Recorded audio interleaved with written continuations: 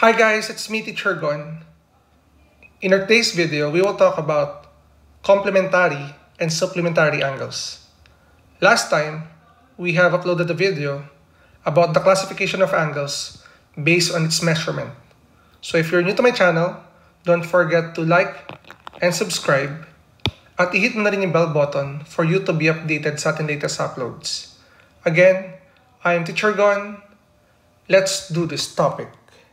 So what is meant by complementary angles?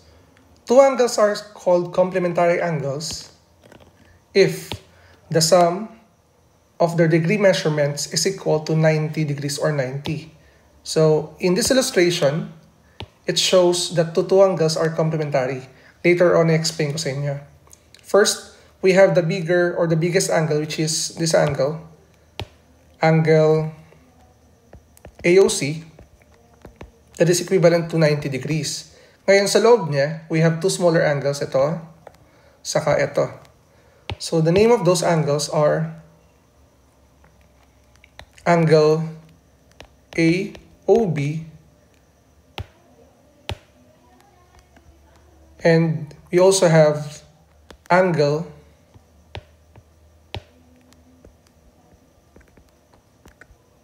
BOC.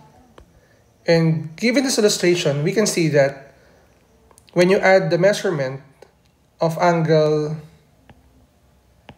AOB plus the measurement of angle BOC, it will give you the sum of 90 degrees. So definitely, those angles formed complementary angles or called complementary angles.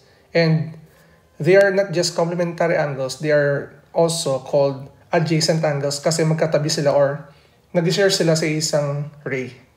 So let's move on with more examples para mas maging familiar tayo on how to classify whether the two angles are complementary or not. So we have here the measurement of angle XOP that is equal to 70, while the measurement of angle QRS is equal to 20 degrees. Now, as you can see, when we add them, angle XOP plus the measurement of angle QRS, it will give you 70 degrees plus 20 degrees, that is equivalent to 90 degrees. Definitely, these two angles are complementary angles. So let's move on with item number 2.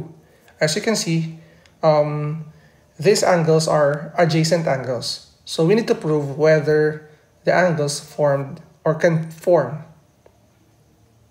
complementary angles. So as you can see, when you add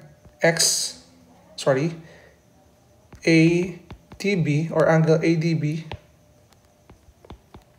plus angle BDC,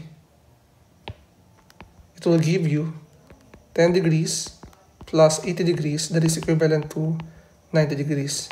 Therefore, these two angles can form complementary angles. So let's move on with item number 3. For item number 3, we didn't have the illustration for the angles, but we have the measurement. When you add the measurement of angle 1 plus the measurement of angle 2, it will give you 45 degrees plus 45 degrees, that is equivalent to 90 degrees. So definitely, angle 1 and angle 2 are complementary angles. So in the next part of our video, I will show you the next type of angles that we have for this tutorial, which is the supplementary angles. Now we have here supplementary angles. Kanina, diniscuss natin yung complementary angles. Those are angles or two angles with the sum of their measurements, which is equal to 90 degrees. This time, if you have angles that are supplementary, ito yung definition nila. The angles are called supplementary angles if the sum of their degree measurements is equal to 180 degrees. So as you can see, we have here this illustration, and I want you to focus on this straight angle. We have angle MPO since siya isang straight angle, that is equivalent to 180 degrees. And kung mapansin nyo, may dalawang angles na bumubuo kay angle MPO.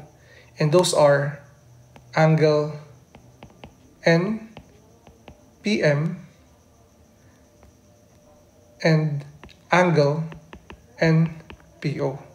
Since yung MPO natin is equal to 180, siya isang straight angle.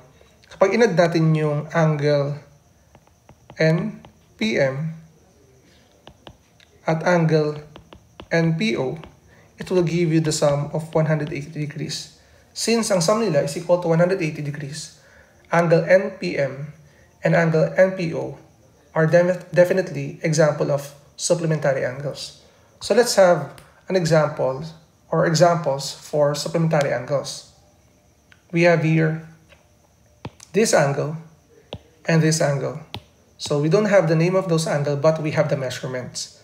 When you add 60 degrees plus 120 degrees, it will give you the sum of 180 degrees. So definitely, example number 1 is an example of supplementary angles.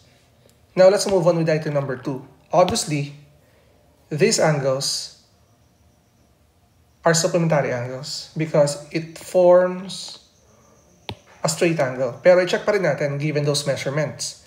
If one angle measures 150 degrees and the other is 30 degrees, therefore, there is a supplementary angles if their sum is 180 degrees. So I hope na sa ating tutorial video, you already know how to classify whether a pair of angle is supplementary or complementary angles. If you're new to my channel, don't forget to like and subscribe at i-hit mo na rin yung bell button for you to be updated sa ating latest uploads. Again, I am Teacher Gon. Maraming salamat. Bye-bye!